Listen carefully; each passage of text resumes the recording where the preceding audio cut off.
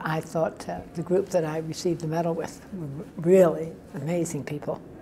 And I think it made me very proud to be an American, because I think that Americans are outstanding in the way they do, contribute, and the way they do volunteer, and the way they do help each other.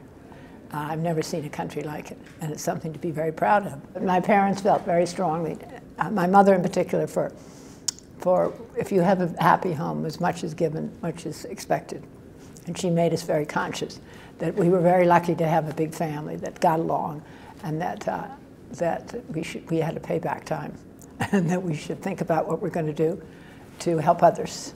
And we absolutely accepted that as certainly fair enough.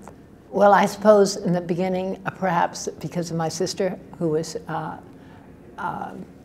intellectually challenged.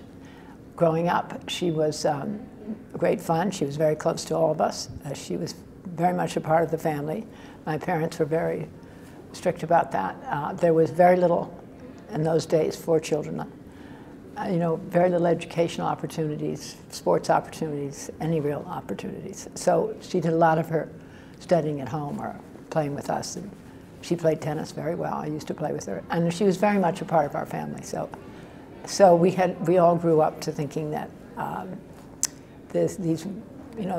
she was wonderful, and that we should try and help other children who may be going through the same thing. My particular interest is the arts, because I think it's very self-affirming, and that people all have their vision, and it takes you anywhere. I think all people are creative, and I think that it would be too bad to lose a very creative group of people who may have or may not some form of disability, and so we have to open the doors for them as well. And very often they're kept away because they can't get to a place. And I remember years ago, Itzhak Perlman told me that he had tremendous trouble getting to his violin lessons because there was no transportation then for people with a handicap. So we've come a long way since then, but we still have ways to go. And I think physical barriers or any kind of social barriers or anything have to come down, because people are all creative in their own way, and it adds value to our world, to our society, and to our world. That's what I've tried to do. There's lots of opportunities out there, and there's lots of people who need help, but also there's lots of interesting opportunities.